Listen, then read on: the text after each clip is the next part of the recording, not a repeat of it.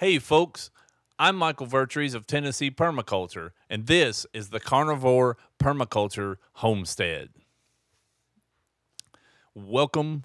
Uh, this is, I've started documenting my carnivore diet plan.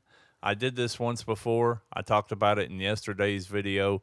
Um, I thought I would just try to get on and explain a little more about what's going on here. So everybody I think knows what a homestead is. Basically, I have a rural property capable of raising meat, and that's important to me, to us, because as the old adage goes, you are what your food eats. So we know that our animals are raised in a humane and sustainable method. We know what food goes into them.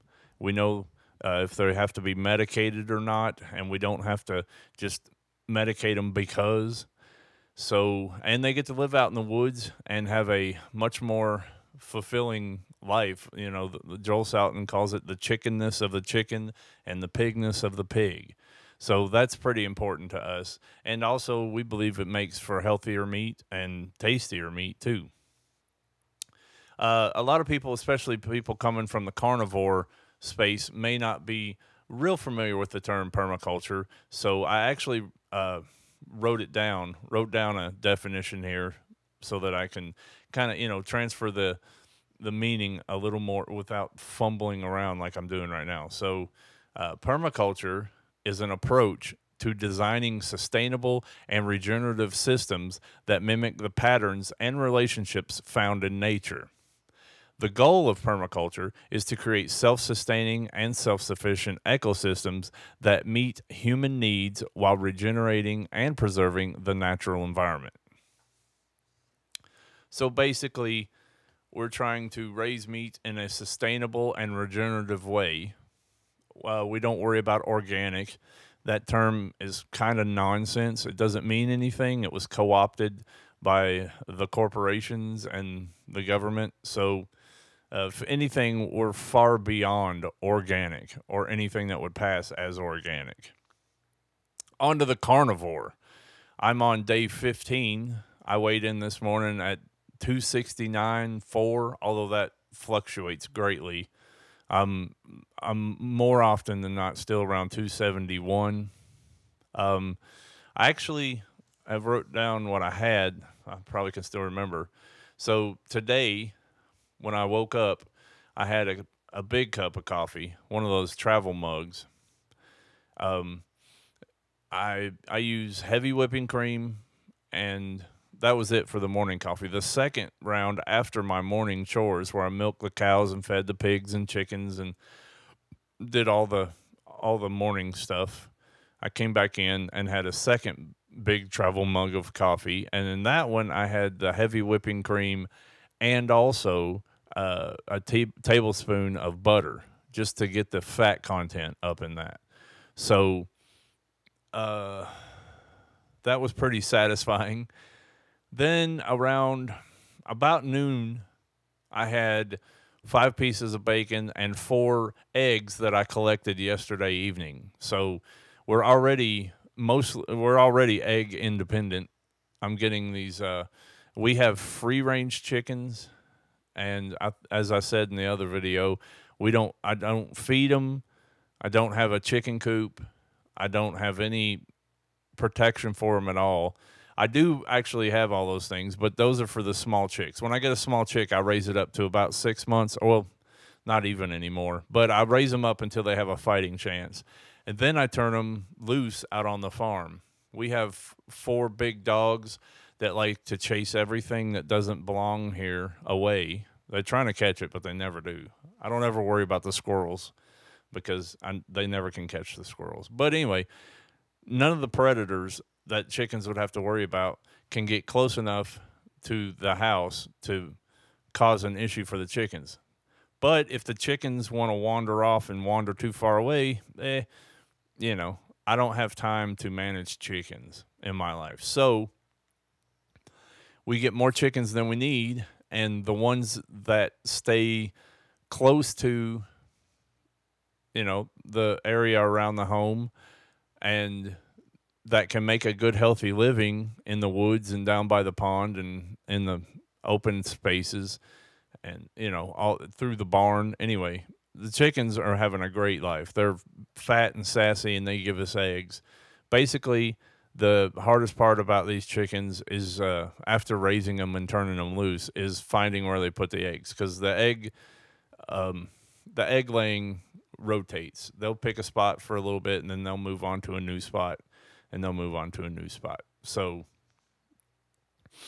I'm hoping I can incorporate this in a way that's interesting for everybody, where instead of it all just being this, I mean, it's crazy. It's if you're paying Sprouts prices or Whole Foods prices for organic, soy-free, blah, blah, blah, all this stuff, you better have a healthy income. Whereas carnivore can be Spam and hot dogs and, sardines. But, I think most of those areas are covered on YouTube. Where my space is coming in is incorporating the permaculture, which permaculture is generally a lot more plant-based. And I'm going to have to do lots of planting on this farm, but I want to plant what my food eats because of all the health benefits of carnivore. And I don't think there's anything much out there about a carnivore or even keto, friendly permaculture design or permaculture farm in practice that's made themselves known anyway. So that's basically where I am. To recap, I'm 15 days in the carnivore. I did it, 9 months ago. I did a 6-month stint as carnivore and got all the benefits. And so I don't have a lot of learning to do. It's really simple. You just eat meat. You can have a little bit of cheese or a little bit of dairy sometimes if dairy isn't, something that your body reacts poorly to. There's some low-carb vegetables you can add in if you want to go back to keto. I think you can have 20 grams of carbs a day. I don't do that. I just eat meat. If I get hungry, I just eat more bacon. I drink water. I do drink some unsweet tea just to change it up a little bit, but black coffee with heavy whipping cream and now butter, some unsweet black tea mostly, and then water. That's all I'm drinking right now. And then I eat. My breakfast is usually my coffee with cream is kind of breakfast. And then in the midday right around noon or so, I usually have some plate full of meat, like this morning's 5 pieces of bacon, 4 fresh eggs. And then I'll have about 8 o'clock tonight, after I finish the evening chores, I'll have a plate full of meat that usually my wife prepares for me. And it's usually just a variety of meats. It might be beef of some version. It could be like beef. It could be a hamburger, some hot dogs and some bacon, or it could be we did crab legs and shrimp a couple of nights ago in butter. So whatever. And then, so I guess I'm not technically doing the 16-hour intermittent fasting because the heavy whipping cream in the coffee, but the bulk of all my eating is occurring between noon and 8 p.m. And I'm not sure I can give up my heavy whipping cream. I love that stuff so much. And I've got 3 cows, or I got 2 dairy cows, just so that I can harvest my own cream. I'm going to use mostly the milk is going to be for the hogs, but I'm going to bring it in first, scrape the cream off the top for my coffee, and then take the milk out and feed it to the hogs. And I've got big plans for what I'm calling Hogtoberfest. So, especially for local people, we're going to dig a pit. We're going to cook some hogs probably all throughout October, have camping and live music and lots of hog.